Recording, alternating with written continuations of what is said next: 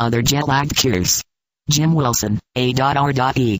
Vancouver, B.C. Council Chairman, gave us an added tip for curing jet lag.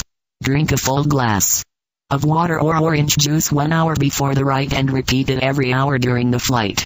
No alcohol, just water or orange juice. Jim says it may drive the hostesses crazy, but never mind.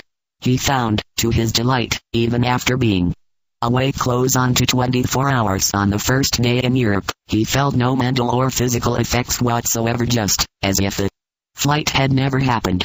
He did note that the first 3 days after the flight the night tended to be the waking hours. In his P.S., he suggested sitting on the plane near the washroom.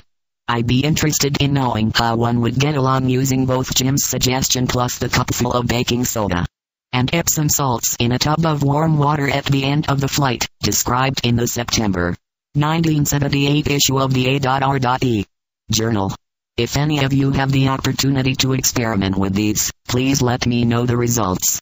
Left square bracket note, the preceding case report was written by William McGarry, M.D. and is excerpted from the A.R.E. Journal. http://worldwideweb.edgarcayce.org/health/database/data/catharup1.html 15 of 69, 10 hours 23 minutes and 44 seconds p.m. Edgar Cayce Health Database, Anecdotal Case Reports, Remedies, Products.